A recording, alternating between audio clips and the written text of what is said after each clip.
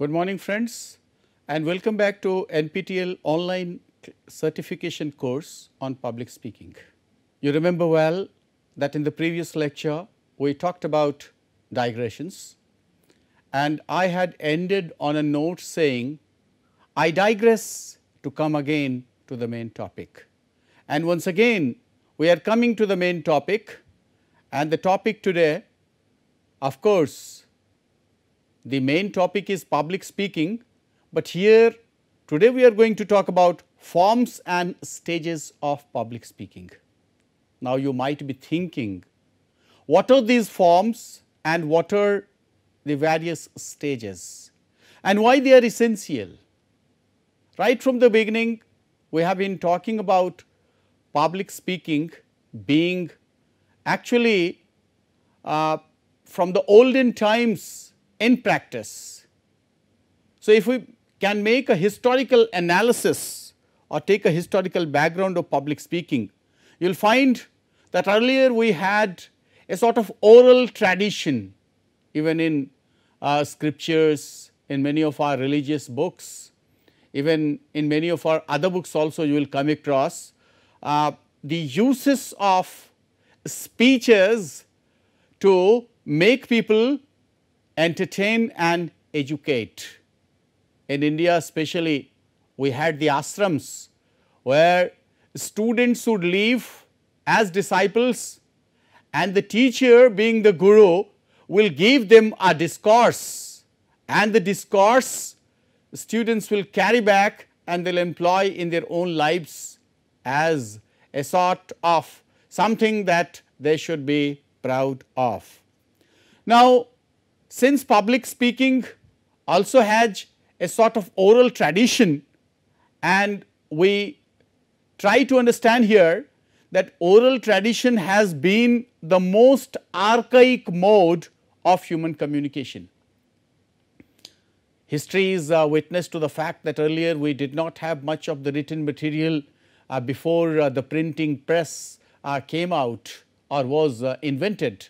So, all forms of education were also through a method where oral tradition was practiced.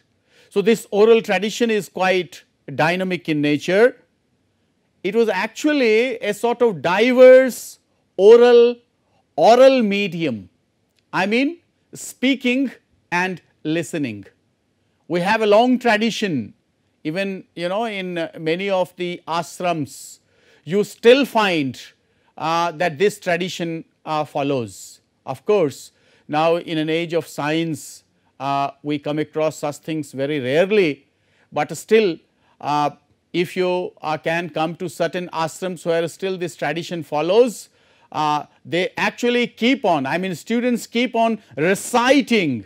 Sometimes they actually keep responding to what the teacher speaks or teacher says. So, it is one of the earliest modes of public speaking. Now, we have come a long way and we have different modes now. We have different sorts of medium now. But then, in order to understand the nitty-gritty of public speaking, it is better that we actually go a little bit into our past, when we did not have the proper theatres, cinema halls and other things as modes of entertainment. But even then, because we did not have this system of recording where people can get recorded version of things and all. So, everything used to be very live. So, even for entertainment or persuasion, public speaking has been quite locomotive in bringing change since its inception. In earlier days when we did not have the facilities and people of course had to learn a lot. So, where could they learn and where could they watch such activities of public performances? I mean they had amphitheaters. Fine, here you can find on the left hand side that here is an amphitheater.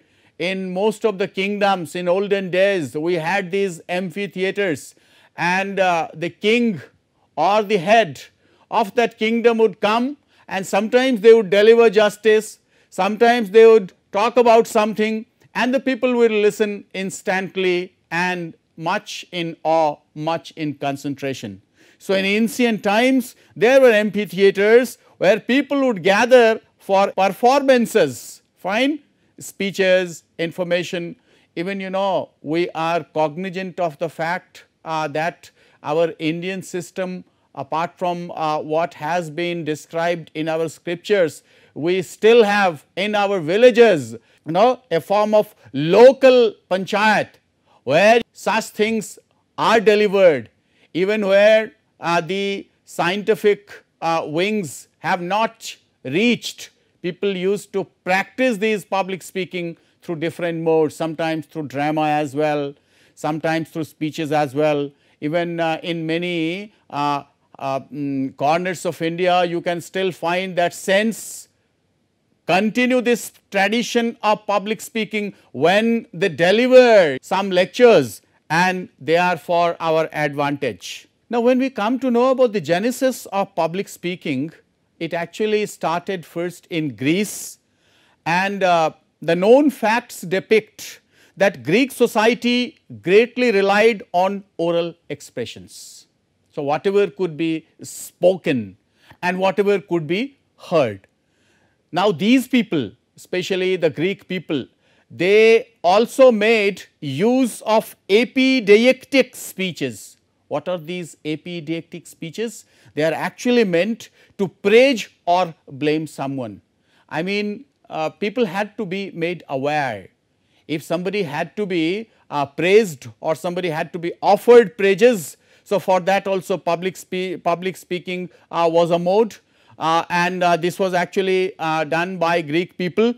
They practiced rhetoric, that is why Romans were considered to be better actors than others, fine.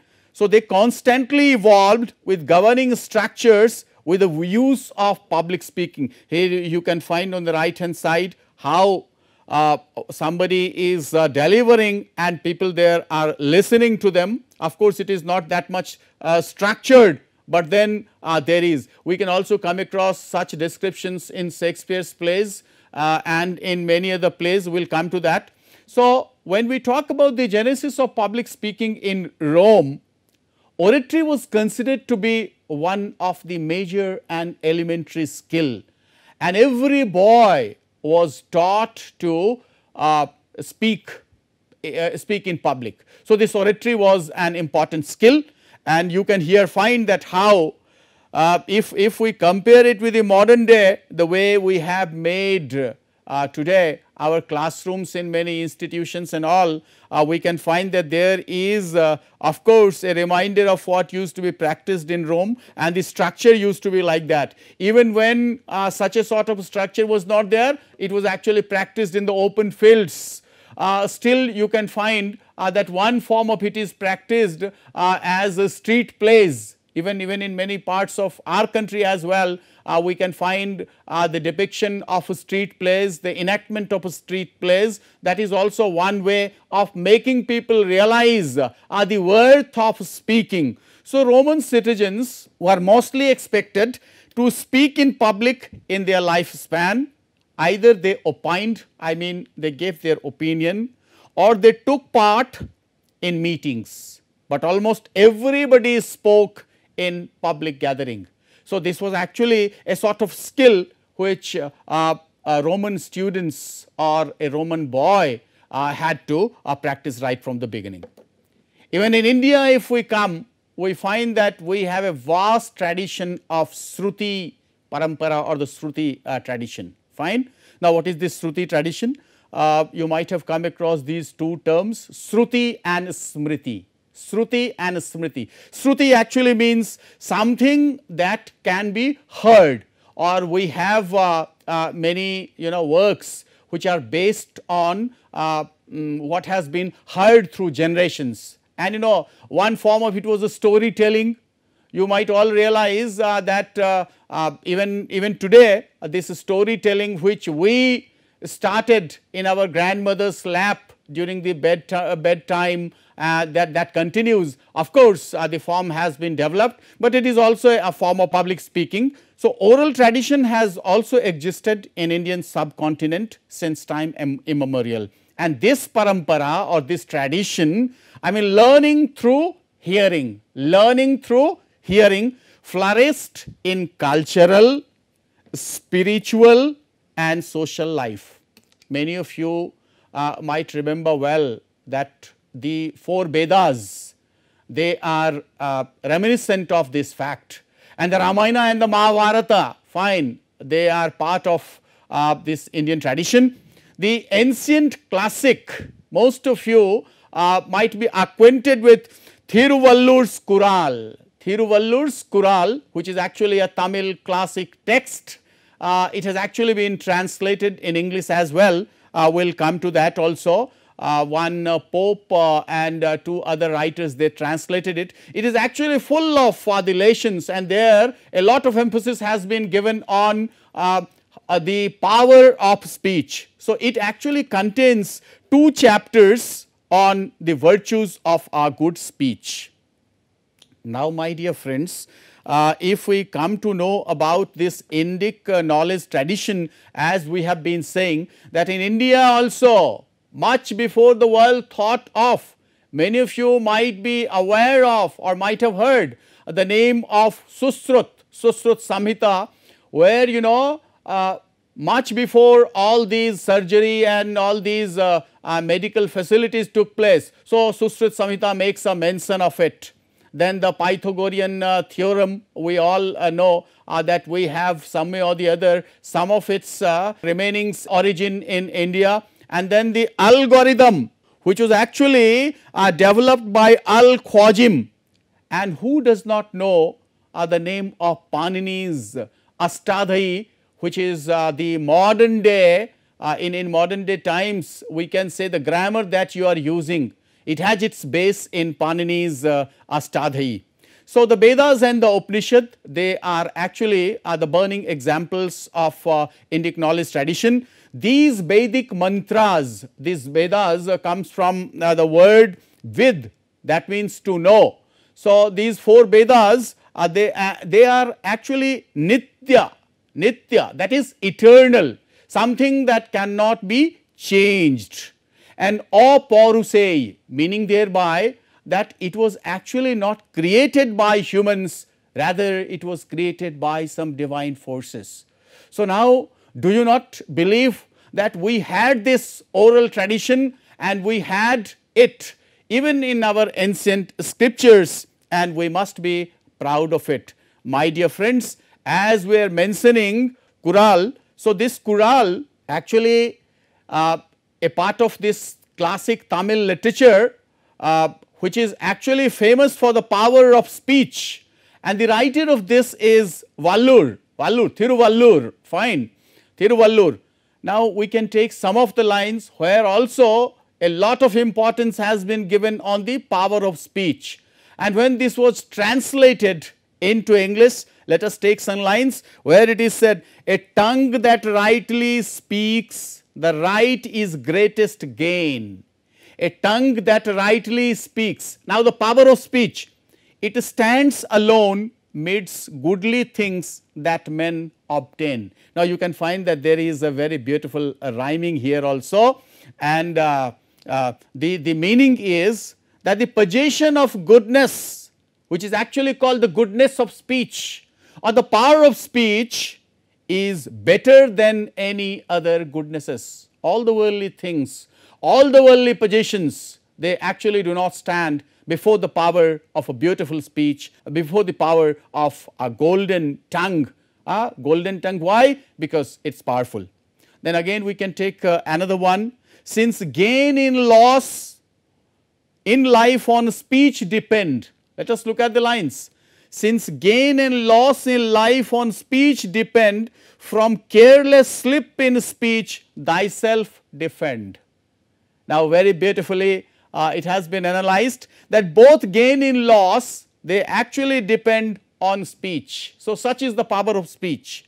Both loss and gain, wealth and even evil result from speech. So, from careless slip, if there is a careless slip in speech, thyself defend. So, ministers should carefully guard themselves against fault or faulty speech. Isn't it beautiful? So, you will find that the public speaking that we boast of today has its past even in ancient and old scriptures. Now, two more couplets. It's a speech that spellbound holds the listening ear. So, here it's a speech that spellbound holds the listening ear, while those who have not heard desire to hear. So, such is the power of speech, that which seeks elements as bind his friends. I mean, it creates a sort of union, and it's so delivered as to make even his enemies desire. I mean, speech has got such an advantage, and that advantage which actually even enemies also desire. Speak words adapted well to various hearers' state. We are talking about the forms and stages of public speaking. Speak words adapted well to various hearers' state. No high virtue leaves, no gain more surely great. So, one has to speak words which are actually well adapted to various hearers, meaning thereby various audience. No higher virtue leaves, no gain more surely great.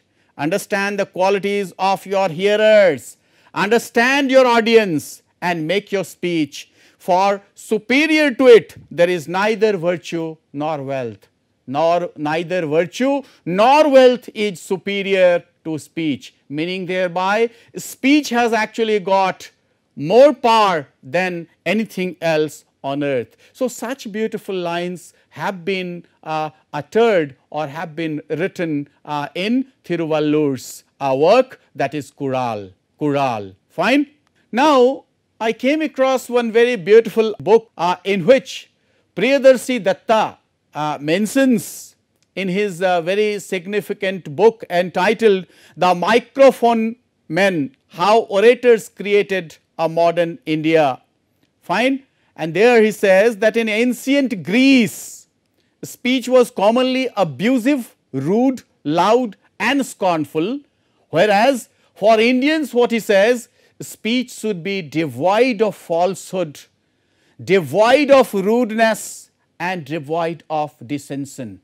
So, such is the power of speech, such actually should be the form of speech. Now, when we talk about this public speaking, we find that this public speaking has found its room even in political circles, and somebody who actually wants to become a very efficient, effective leader has also to practice his skills in public speaking. We can here take one line by Israeli politician Yitzhak Samir, who says, "The will of people is resolved by a strong leadership. Even in a democratic society, events depend on a strong leadership with a strong power of persuasion." You might have found that beautiful speeches have got actually the power of advocacy, the power of persuasion, and not on the opinion of the masses. That is why leaders always have an edge over the common public. Today, all of you might always be eager to listen to good many political speeches. Of course, here I am not talking about those speeches which have which can be termed as hate speeches, but those speeches which actually talk about the welfare of the society. Even in modern India, we can listen to the speeches of even our present Prime Minister Narendra Modi, whose speeches are very persuasive, and one finds glued to, one finds himself stuck to when our leader speaks. So, public speaking has been the driving force for many rulers, politicians, monarchs like Solon, Hitler, Mussolini. In India we can find Indira Gandhi, Vajpayee, fine. Even in US, Obama, earlier we had Clinton, even present day Hillary Clinton also is a very good speaker, and then in India of course Modi here, fine. So, there are several popular political speeches that are still heard and often quoted.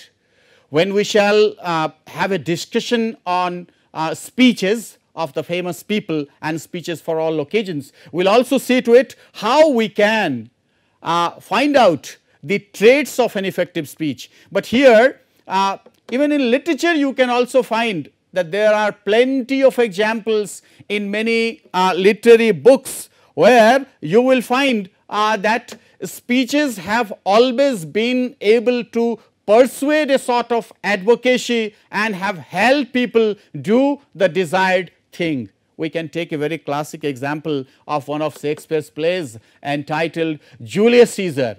All of you know the story that Julius Caesar was killed by none other than his most faithful friend Brutus. Now, initially Brutus did not want to kill Caesar because they were friends, and Brutus was a noble, Brutus was a republic, and he knew that Rome could not survive well under the rule of Caesar. And you know, conspirators actually tried to have a sort of advantage over or tried to defeat Caesar. So, what they did? They decided that they should some way or the other conspire and fill the mind of Brutus with such thoughts that Brutus becomes ready for this conspiracy, and they hatched a conspiracy. In this regard, we had Cassius, who was very intelligent, and he was the person who incited Brutus that Caesar must be killed. Earlier Brutus did not want to kill Caesar. Now, here you can find a glance of or a glimpse of the political tinge or the political advocacy that Cassius makes. Let us have a look at what he says, I mean what Cassius says in his speech. Why, man, he doth bestride the narrow world. Why, man, he doth bestride the narrow world like a colossus, and we petty men walk under his huge legs and peep about to find ourselves dishonorable graves. Men at sometimes are masters of their fates.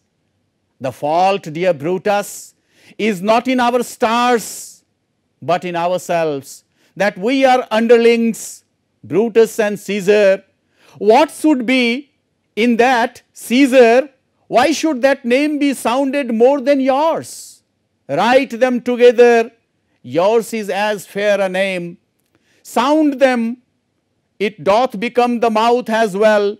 Weigh them, it is as heavy, conjure with them. Brutus will start a spirit as soon as Caesar. Now, in the name of all the gods at once, upon what meat doth this our Caesar feed, that he is grown so great? Age, thou art shamed. Rome, thou hast lost the breed of noble bloods.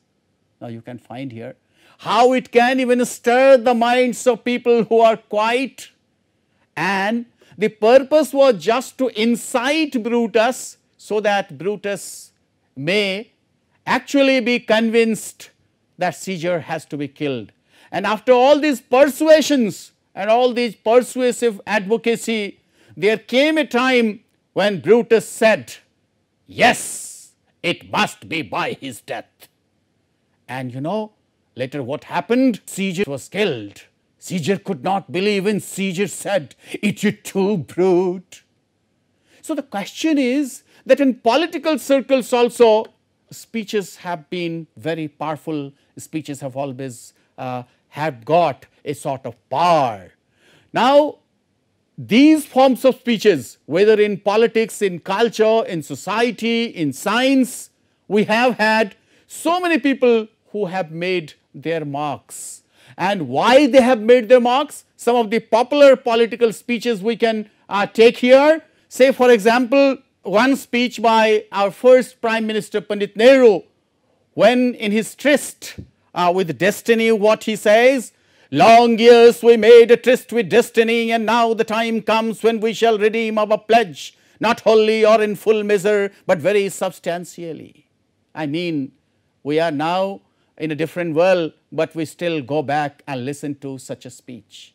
And not only in India, but we can also be reminiscent of Martin Luther King Jr.'s I Have a Dream, where in the midst of his talk he says, I have a dream that one day this nation will rise up and live out the true meaning of its creed.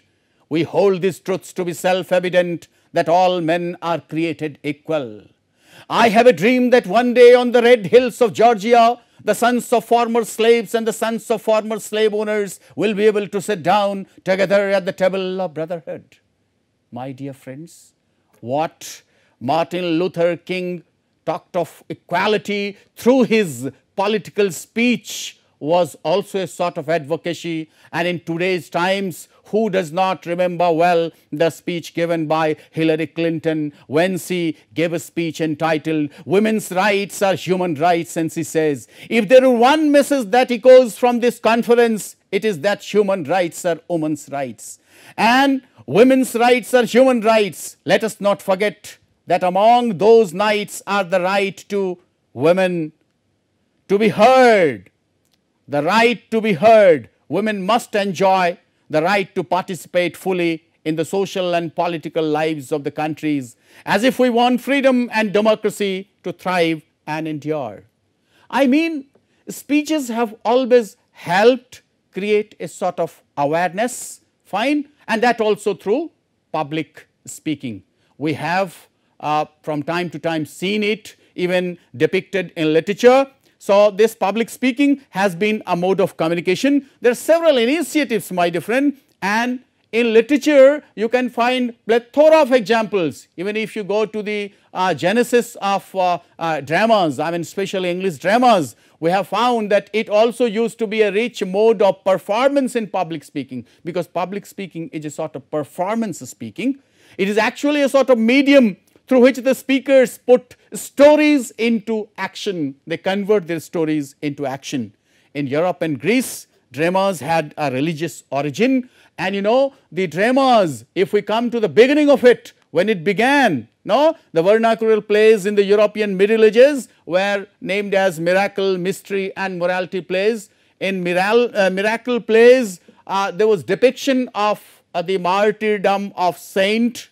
It could be real or fictional, but then it was all through oral, you know, it was all through oral recitations and all. By 13th century, it comprised unecclesiastical elements as well. On the right hand side, you can keep picture, you can see, have a look at pictures and you can relate to it. Now, when we talk of mystery plays, these mystery plays, they also represented biblical subjects. I mean, the need was to talk about or to make people aware about man's creation, fall and redemption.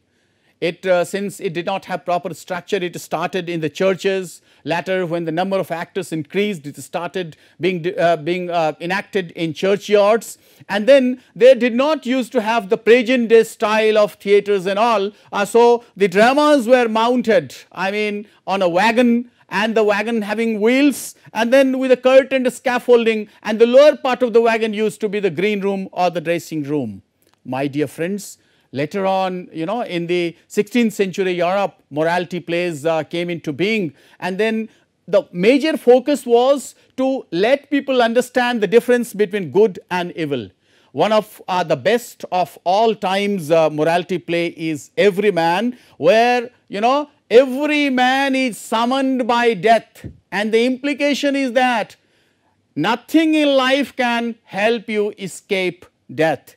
It was somewhere between the transition from the liturgical drama and secular professional drama. And in those days, we did not have the characters as human beings. They were abstract characters, and these abstract characters were life, death, repentance, goodness, love, greed, other virtues and vices. So, in a way, what I intend to say is that through public speaking, there has been an aim to create a sort of awareness, and people have also been filled with a desire to speak, to enunciate, to enjoy and to appreciate the beauties of life through speech. Nowadays, in modern day times, there are so many initiatives. People get times to speak on different topics, on a myriad of topics like International Over Days, Awareness Day, on autism, no health, pollution. I mean, quite a good number of things and topics are available. And all these actually help. These are different forms. All these actually help the speakers to bring into their talk or in their speeches several nuances that can help them become a better person. So, public speaking has its wings in religion, and we find that even our major prophets and major saints, namely Jesus, Guru Nanak or Buddha, all of them delivered sermons, and through these sermons everyone came to be aware, and which were later documented also. Even many of you might be aware of the fact that Buddha's sayings came to be written in the form of Dhammapada, fine. In the later part, when Ambedkar wrote a very beautiful novel based on Buddha's teachings. So, we have plenty of examples. Public speaking was in practice since ancient days, and the major aim of these speeches were to bring a sort of awareness among the mankind and to distinguish between good and evil. We can take here the Buddha's first sermon, where he says, "The noble truth of suffering is this: birth is suffering, aging is suffering, sickness is suffering, death is suffering, sorrow and lamentation, pain, grief and despair are suffering. Association with the unpleasant is suffering, dissociation from the pleasant is suffering, not to get what one wants is suffering. In brief, the 5 aggregates of attachment are suffering." Now, you can find how beautifully the words have been chosen, and then the small sentences, 3-word sentences, but in those 3 words, the words of wisdom have already been told. My dear friends, public speaking has been in practice since long. Of course, we have come a long way, and all of us, if we want to be public speakers, because we understand from this lecture that nothing in the world is as important as having a good tongue, as having a good speech. Here we can take one excerpt from Gita, where it says, "Indriyani mano buddhir buddhirasyadhisthana muchyate eteir bimo hatyese eteir bimo yatyesa jnanabamritya dehinam." This is from these are lines which Arjuna is told by Krishna, and the meaning is, our senses, mind and intellect, they act as the breeding ground for desire. They cloud one's knowledge and delude the embodied soul.